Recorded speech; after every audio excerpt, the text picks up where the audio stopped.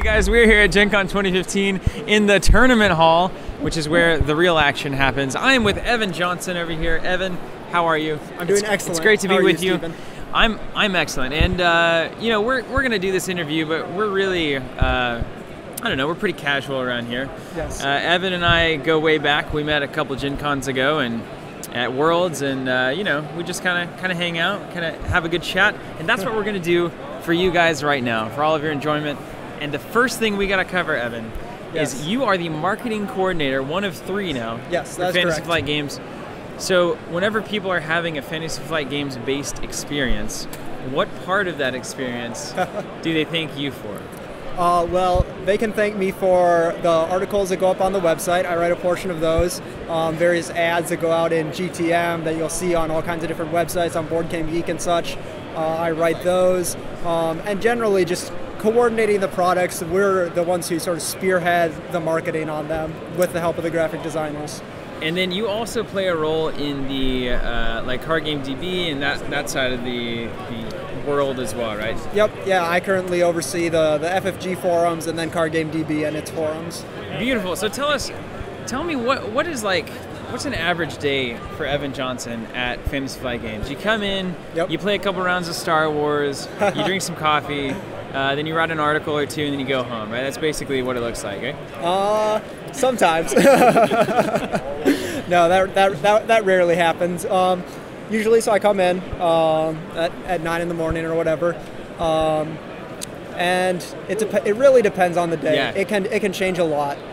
Actually playing the games is a very small part of my job. I usually play a game once or twice just so I know it enough to write about it. Right. But we do a lot of writing. I would say probably 75% of the work I do during the week is just straight writing articles and ads. You guys have a ton of articles going up now. I feel like this new website hit, and I don't know if there's actually an actual difference than the amount of articles that are being produced. There probably is. You could probably tell me.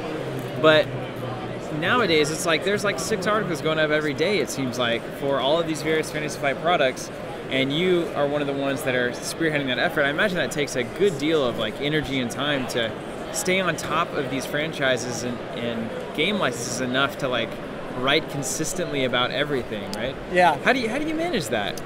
I mean, it's definitely a time commitment, you know, to stay on the up and up with Star Wars and with a Game of Thrones. Not that new information has come out for that in a while, but you know, and Games Workshop and everything. It's just, but it's also like it's what we love. It's what we all love, and so I don't mind rereading. You know, I'm rereading A Clash of Kings right now to bone up on my Game of Thrones knowledge, and that's fine because I love it. Yeah, so. Yeah, it seems like a reasonable trade. Yeah. So you're a big Star Wars fan, I know. You're a big Star Wars the card game player. Yes. And you're also playing Thrones 2nd Edition. So let's start with Star Wars. All right. You as a player, not necessarily as an FFG employee, what's got you excited about Star Wars right now?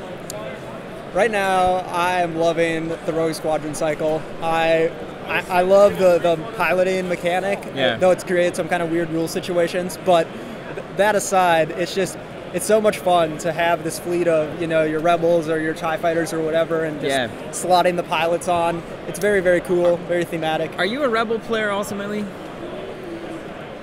I would say I'm a smugglers player at heart. Oh, really? Yeah. Man, I would so put you in the rebel camp. Smugglers, after all. What about Dark Side? Dark Side? I don't know. I really like Sith, but I've played Sith for years, so I've kind of migrated over to the Imperial Navy scum side of things. Right. What about Thrones 2nd Edition? So you're all those preview articles. Did you write all of those? Yes, I wrote all of them. Amazing. What was that experience like to be the guy who's unveiling this new model, this new game, to an entirely new and old audience? It was awesome. It was the lead up to Game of Thrones is the biggest LCG marketing launch that we've ever done. It was awesome. I just going deep into all of these factions. I have this huge book on my desk, The World of Ice and Fire, that you may know of. Yeah. It's just this tome all about Westeros, and so I was reading that every day and like going into the different houses, their history and stuff, just to get all of that into the articles. Beautiful, man. Yeah. So where are you with Thrones? What faction are you leaning towards? I would guess, but I would get it wrong, obviously. I don't have any idea. What would you guess? I would guess Tyrell. That's close. I love Terrell. Martell is ultimately my favorite. Martell. Yeah. You're just way trickier than I expected, ultimately. So how have you liked your Martell experience out at the core? Now that we actually have the boxes in print and in our hands, I feel comfortable asking you, how has it been? How's the experience of playing this game been? It's good. At the current moment, I feel like Martell is really strongest as a banner faction rather than a main faction on its own, but I'm fine with that. That's very thematic. Right, we're right here at the beginning of the story. Martell didn't play this huge mover and shaker role. They were helping.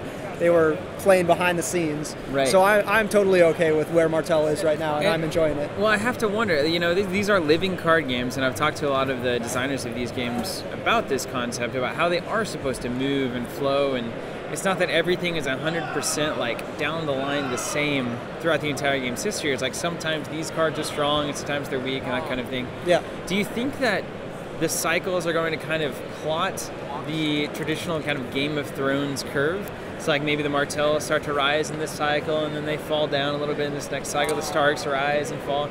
You think that's what we'll see? Maybe. I really couldn't say. I mean, like I don't work with the LCG team, so I don't really know what's coming up. Yeah. But it'll be awesome to see. I'm very excited to see how the houses move, because I'm sure they will change in power and as they go along. Well, the last thing that we got to talk about, which we've talked about a few times, you're a father now. This is true. 6 months yes. of fatherhood. Yes. And I know a lot of our audience probably on both sides, both male and female, and are making these kinds of decisions, right? So like this is like our age group generally. Yeah. What would you say to people who are thinking about this life decision? Okay, so like we talked about it a little bit at Worlds and before then. It's like, it's a tough kind of decision for two people to make. Yeah. Where are you now, 6 months in? It's a very hard decision. It's like, not just the decision, but actually having a child and raising it, it's very hard. It changes your life, but it is 100% worth it. I would say 3 thumbs up. Have kids. You heard it here first. 3 thumbs up for children from marketing coordinator Evan Johnson. Perhaps marketing for life, human life as well. Undoubtedly. This has been an interview with Evan from Fantasy Flight Games area in the Tournament Hall at GenCon 2015. Thanks for joining us, guys. We've got a ton more interviews and conversations coming from this area, so stay tuned. We'll see you then.